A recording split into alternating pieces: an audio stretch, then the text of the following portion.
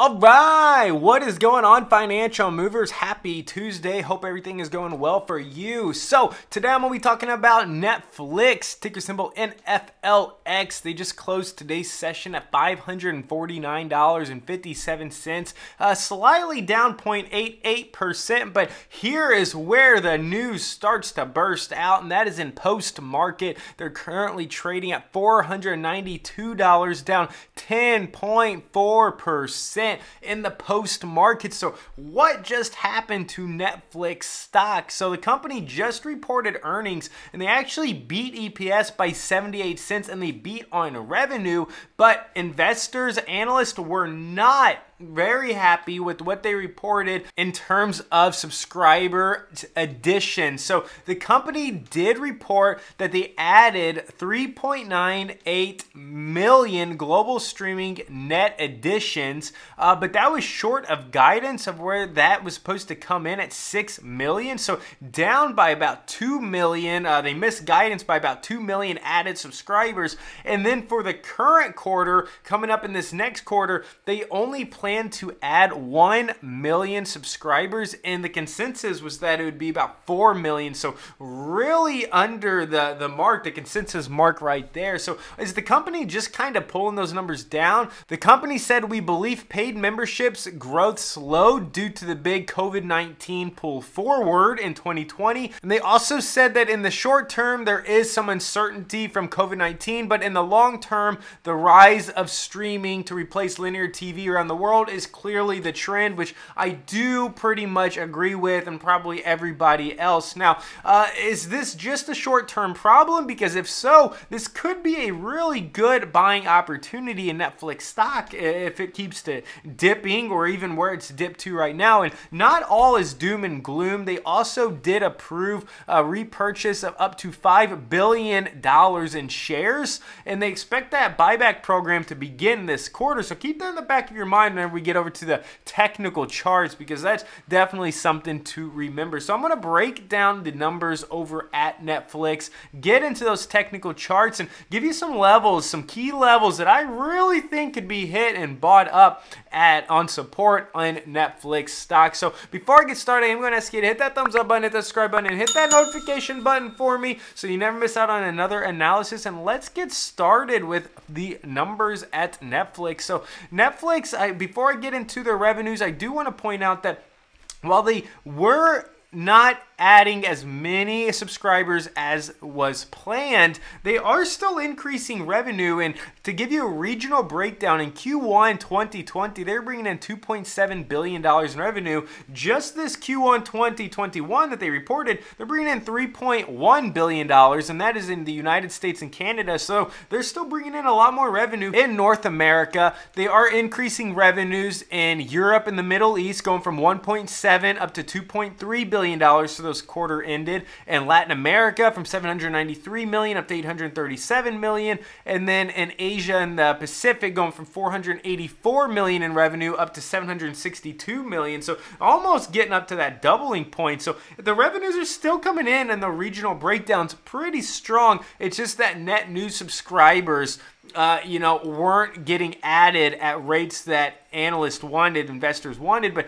I wouldn't be surprised to actually watch that be a continued trend, and then just have Netflix raise the subscription price as time goes on, and then still get increased revenues in those regions. But we will see if that is what occurs. So breaking down these consolidated statements of operations, they got their 3 months ended coming in March 31st over 2021 over March 31st 2020, and they even have a December 31st 2020 coming in as well in the middle, so we can just look quarter over quarter, not year over year. So total revenues coming in at $7.1 billion, increasing up from $6.6 billion in December of last year, and then increasing up dramatically from March 31st 2020 from $5.7 billion. So a nice 24% increase in revenues. Now, cost of revenues, this is really spectacular to see. They increased Total revenues up $7.1 billion from $6.6 billion from Q4 2020 to Q1 2021. But check this out. Cost of revenues were decreased from $4.1 billion to $3.8 billion from last quarter to this quarter. So increased revenues, and then we're able to cut the cost of revenues. That is really solid management over there. The company's also been able to cut their marketing from $762 million down to $512 million. A lot of people know what Netflix is, so maybe they aren't having to market as much as they were before. That'll be interesting to see where those numbers keep going. The company does have general administrative. They got to pay their people, R&D, etc. So total operating income coming in tremendously higher this quarter at $1.9 billion, up from $954 million in Q4 2020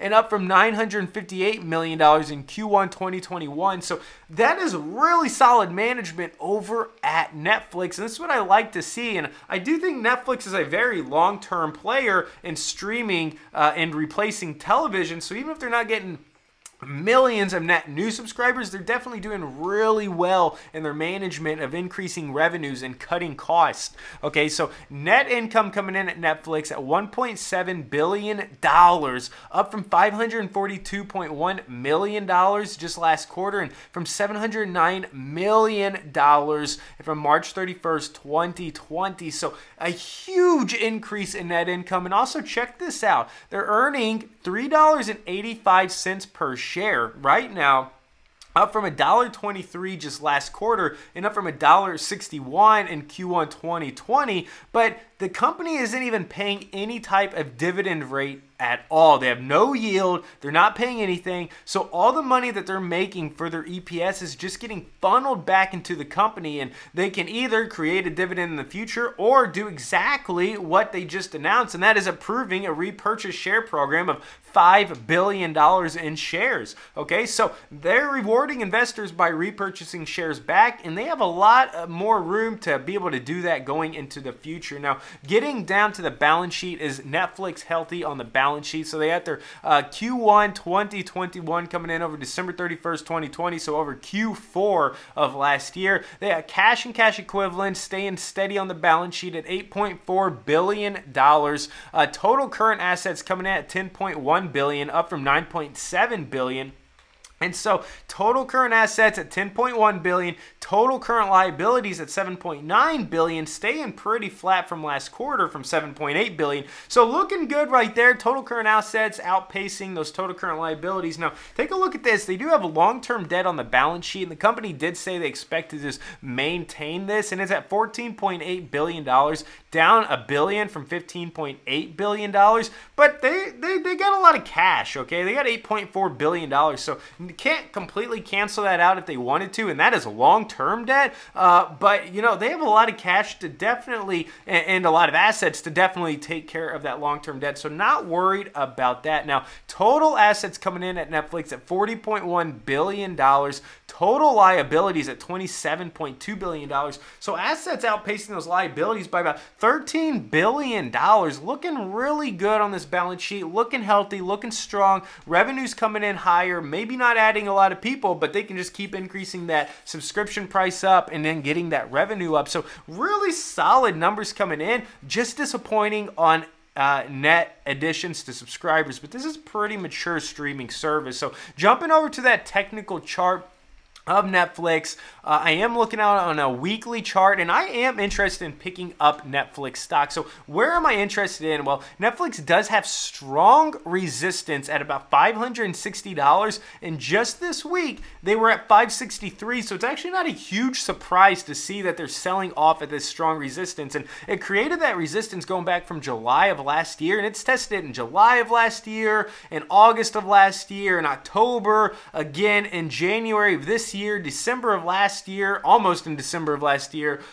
So it's tested it multiple times, and it just tested it this week, so I'm not surprised it is now hitting off that resistance. But the next level of support it has is at $480, and that is very strong support, just as strong as this resistance is. It's just been trading a consolidation from July of last year to now, so 480 is held as strong support.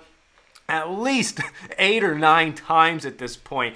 So that's kind of my first zone I would like to pick Netflix up at. If it can hit to that 480 mark, then that would be a nice drop of 12% from where it closed today, and then a move down. It's already down 10%, so a move down of another 2%. So that's my first mark. Now I am going to put on a 20-day, a 50-day, a 100 and 200-day moving average as well, and really give you some other support zones. So I would like it at 480. It correlates pretty solid with a 50-day moving average at $493. And then my next level where I really like Netflix is at $441. And it had a consolidation period from April through June of last year between $397 and $440. So I do expect that consolidation period and that 440, which was prior resistance, to turn into next support if it gets down that low. And it correlates exactly with a 100-day moving average. It's at $441. And I have a 100-day moving average as a green line on the technical chart. And going back all the way to 2013, this 100-day moving average has held as a very strong support. Anytime that Netflix comes down and taps it, it's done it a couple times in the past 8 years, and it always holds this pretty strong support.